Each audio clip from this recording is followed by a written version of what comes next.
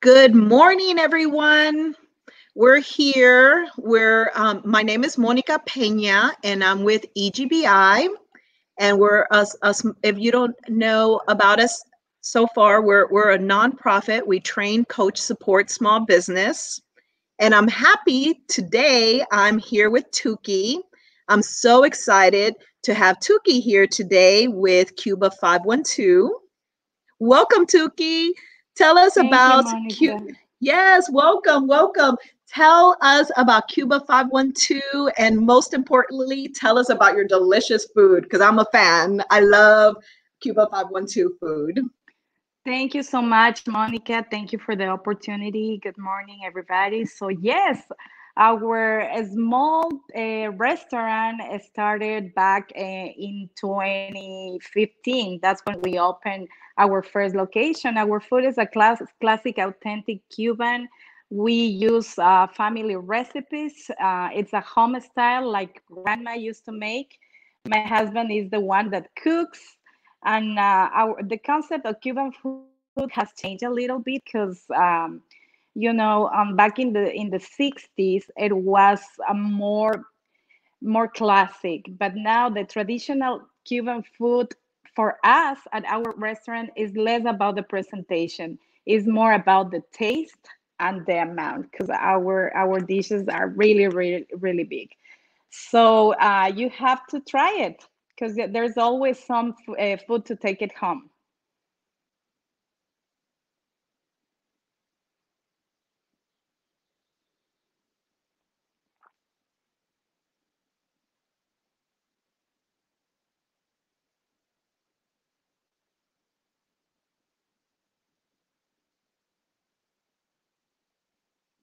Monica, Yes, tell I me. lost it. I lost it a little bit. So Oh, something okay. No, happened. that's okay. Tell me about, I'm a big fan of your food, Cuba 512. Tell me about your husband is a chef. Tell me about your path to the US and how you both created Cuba 512. Yeah, sure. So my husband left Cuba on 2008, and he began a particular tour starting in South America. So we met in Ecuador, then he went to Peru, Bolivia, Argentina, Brazil, Mexico, and then finally he ended up here in Austin. Because at Austin, I got transferred from a construction company from Ecuador to Austin. So that's why we came to Austin. So he always wanted to promote his beautiful island, Cuba. So his dream was because he had experience on by working as a manager at Cuban restaurants. So he always wanted to promote Cuba, and he wanted to start opening like a food truck. But then we ended up opening on 2015 a small Cuban restaurant on Westgate and William Cannon down south. But then we expanded. On After like 2 years, we took the premise next door, so we expanded. Then we opened a small corner called El Círculo, that's for kids. So it's amazing because while you go, you enjoy a mojito, enjoy a Cuban classic while your kids are playing. So it's perfect. Then last year on April 2019, we opened our second location in downtown. So it was a dream come true. That was our American dream. Good. And good. Well, thank you so much for sharing that. And you also had mentioned when I talked to you once, you had mentioned that really opening up the restaurant was a manifestation of you both acquiring the American dream. Tell us about that and what that's meant to you. Yes, because as I said, he always wanted to promote Cuba, and this is the manifestation of our American dream because we ended up having two locations. We expanded. I mean, we're increasing the sales. Everything was doing really good. people is, we start like really small, but then we also introduced catering. So we were doing events. We had a lot of like reservations for South by Southwest, graduations, but then COVID came. And Oh, here we are. Yeah. yeah. Well, I'm glad you've stayed in touch. You're a client of EGBI, and you said you've been in touch with us since 2013. You said, and Yes, and yes. how has EGBI helped you? So I knew EGBI since 2013. City of Austin recommended you as an incubator. So, I started reading, and you were always on top of everything, about laws and seminars and stuff. So when COVID happened, I get in touch with you guys. And Leo is being amazing because he called me back like immediately, and he invited me to one of your webinars. So it's been like really, really helpful because you guys are like updated like in a minute. If something new is coming up, you're like updating clients, and you're always like person to person because he's been texting me, sending me emails and stuff. So I really, really thank you guys because you've been amazing. Good. And you did mention that your business has been affected, like so many businesses, has been affected by the pandemic. Tell us how you've had to adjust during this time. Well, so we had to adjust by doing only takeout, delivery, and curbside since March. We also had to close our downtown location because our target was people that work in downtown and they go out for lunch and happy hours. So since everybody is working remotely, so we had to close it. And we're just operating the downtown, the sub location, and we've been trying to open twice, but we haven't done it because for us, our priority is our customers and employees, and we didn't want to put them in risk. So we're still doing that. We're adjusting and doing neighborhood deliveries and trying to promote, and also probably eventually we want to introduce merchandising from our brand Cuba 512. So stay in touch. Good, good. Yes, we'll definitely stay in touch during all this. Tell us, we too at EGBI, we've had to figure out ways of doing things differently because, of course, our priority is the safety of staff and our clients, everyone we serve. So EGBI quickly moved everything online.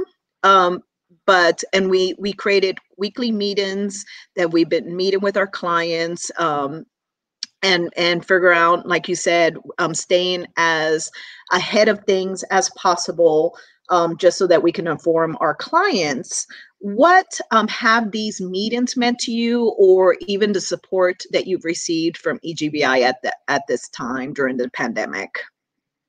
Well, during these difficult times, it's been very, very supportive. I mean, the with the new regulations, the new laws, that everything is changing so fast. I mean, you guys are being is a success because you're always doing the seminars, specifically speaking for me, it's been really helpful with PPP and EIDL, the SBA loans, Mhm. because it's been so confusing. So you guys been helping me out so much because without you, I mean, to be honest, I couldn't been done what everything I've done as far as the application. I mean, the forgiveness. So you guys, and the most that I like it that you're always like checking up how you guys doing, so where you guys at, so that that's a really useful for us. Yeah, and we've been trying to keep our clients as updated as possible with all the new grants. As soon as they roll out, we Correct. try to get it out as quickly as possible and answer any questions. So yes, we're happy to be a resource for small businesses. Well, and another thing, so each year, EGBI organizes Celebrating Success. And this year, we're going to have our main fundraiser for the year will be September 9th. And at lunchtime, and with the theme of a virtual picnic, just like our clients that we serve, we've had to move a lot of what we do or change the way we do things. So we always loved our events, celebrating the success and achievement of our clients. And but now we're of course going to have to do it virtually. But we do have an interactive part. Anyone that chooses can purchase a picnic pack, and in that picnic pack, we're actually one thing we do have much pride is when we do look for vendors for our fundraiser, we always choose our own clients. And we're so happy to announce that this year Cuba 512 is going to be supplying in the picnic packs ropa vieja. Can you tell us, for all those that don't know what ropa vieja is, explain what that is and how that's prepared? So, because I'm so excited to have Cuba 512 as the provider for ropa vieja this year. Monica, first of all, thank you so much for choosing us. I mean, that means a lot to us. And ropa vieja, I mean, you choose the classic Cuban dish. It's the national dish of Cuba. And ropa vieja started in Spain. Its name translates to old clothes. There's a story that we don't know is a fact or no, but there's a story of a homeless like 500 years ago that was shredded his old clothes by himself. And then a miracle occurred and it converted to shredded beef. We don't know if it's a fact or no. The fact that we know is that ropa vieja is delicious. And it's basically shredded beef with peppers, onions in tomato sauce with Cuban secret spices. So always you serve with rice. We have yellow rice, white rice, con gris. Con gris is the mix of white rice and black beans. And also you can add a side. Our sides are maduros, which are the sweet plantains, tostones, which are the green plantains fried, and also you can get yuca con mojo. Yuca is kind of casabe with mojo de ajo, is a garlic oil sauce. So you're not going to get disappointed. Ropa vieja for me is my favorite Cuban dish. Great. Thank you. Thank you for sharing. I'm so excited. I actually want to eat some ropa vieja today. So I might Great. go visit Me too. Yes, yes. And well, I'm so excited. Thank you so much, for sharing your story. Again, like I mentioned, this year Celebrating Success will be on September 9th at 12 p.m. We do have our Eventbrite up that you can go ahead and just register to attend. Celebrating Success virtually. You can select to purchase a picnic pack. We'll have food from Cuba 512 and from another one of our clients and other surprises. So, and we do have a opportunity for you to buy raffle tickets. So please, it is our annual fundraiser. We couldn't do all that we do without the support from our community support. So thank you so much, Tuky, for being here.